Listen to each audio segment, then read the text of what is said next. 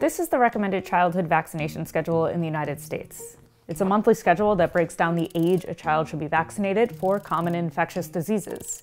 Here's measles at 12 months, and polio starting at 2 months. Here's hepatitis B, recommended often before a baby even leaves the hospital. These are all diseases that at one time came with a host of horrifying side effects, things like brain damage, paralysis, and even death. And so parents and pediatricians have followed these recommendations for decades. But in recent years, there's been a lot of confusion and concern. More and more parents are choosing to delay or even outright omit parts of this schedule. And to be fair, this can be very overwhelming. Why do young children need so many shots on such a tight schedule? Let's break it down. Well, first of all, I think we do ask a lot of parents in this country. I mean, we ask them to give vaccines that prevent 14 different diseases in the first few years of life. That can mean as many as 25 shots during that time. Dr. Paul Offit is the director of the Vaccine Education Center at the Children's Hospital of Philadelphia. I think the skepticism or pushback is perfectly understandable. I think it would be amazing if people didn't push back a little bit on vaccines. Especially because we're talking about children as young as a day old, which makes giving them shots very scary, but also very necessary. Newborns are one of the most vulnerable populations in healthcare. Their organs are still developing, and their immune systems are brand new. When you're born, you're initially in a virtually sterile environment in the womb, but then when you pass through the birth canal and you're in the world, you're not.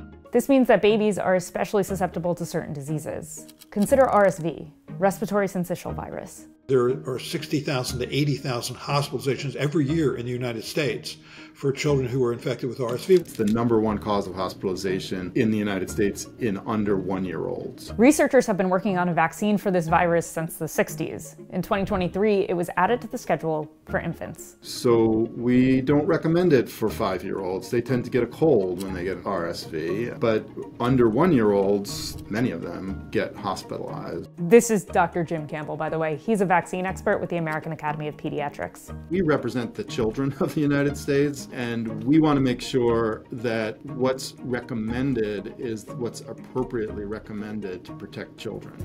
Vaccines offer a safe way to train their new immune systems. And each part of this schedule, from the dosage to the timing, is curated to do that extremely effectively. Every single part of this schedule has been scrutinized by multiple medical organizations. So when deciding if and when a vaccine should go on the schedule, experts are looking at two main things. One is the disease burden, which is basically the impact of the illness on society. What we call the epidemiology. When do you see those diseases? And when would it be reasonable to give vaccines based on timing of the disease? So you want to make sure the child is fully immune by the time they are most likely to get these infections. And two is the immune system itself. When can it launch the best response? For example, babies are born with some temporary measles antibodies from their mom. If a vaccine is given too early, those maternal antibodies could prevent the baby from developing their own. In short, the vaccine doesn't work. While it's safe to give the measles vaccine earlier, experts have found the optimal time to give it in the US is between 12 and 15 months, then again before a child enters kindergarten. And this method has been found to be 97% effective at preventing measles. Extensive research into these two factors, the disease burden and the immune response at various ages, are exactly why a child gets so many vaccines so quickly. But this has a lot of parents asking, couldn't all these shots overwhelm a child's very new immune system? That's the biggest concern by far. There is no way to quote, overwhelm your immune system. Our immune systems, even the very new ones, are incredible. Every day we wake up, and just by breathing, eating, and touching various surfaces, we are exposed to thousands and thousands of antigens. All at once, all the time. Our body and our immune systems are ready for huge numbers of antigens, and it's an important part of what they do is surveil for those antigens all day long. Now, if our immune systems are so incredible, what's the big deal if we just let kids build immunity naturally? Isn't that better anyway? It is better. It's true. The problem with that is the price that you pay for natural immunity.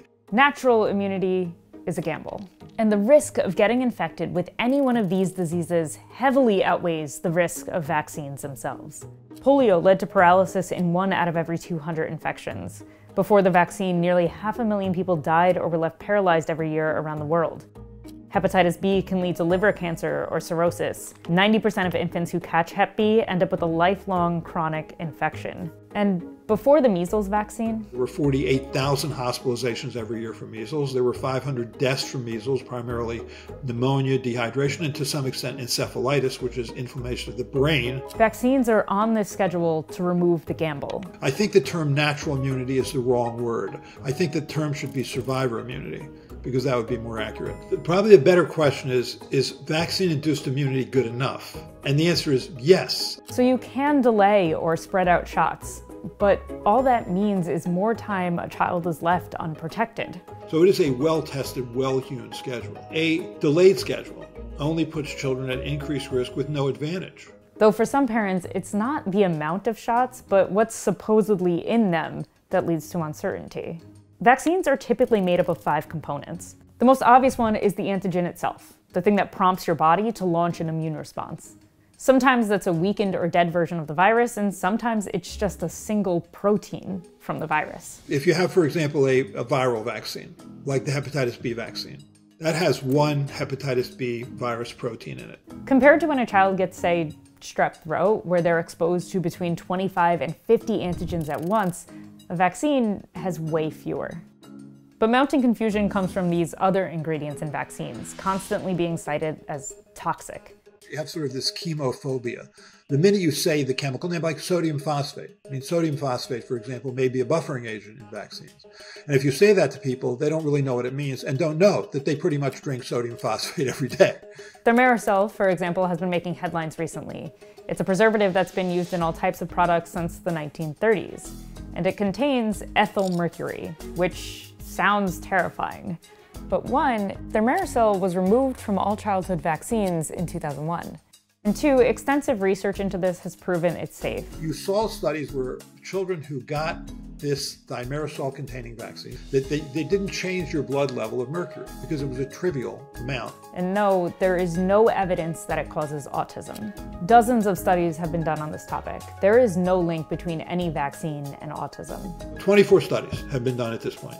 24. Vaccines have been proven millions of times over the course of decades to be safe, while the diseases they aim to protect us from are not.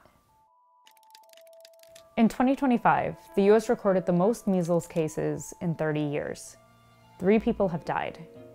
Outbreaks like this are directly related to dropping vaccination rates. When immunization rates start to fade, measles comes back. It's a highly contagious disease, and for that reason, it needs a very high rate of immunity, community immunity, herd immunity.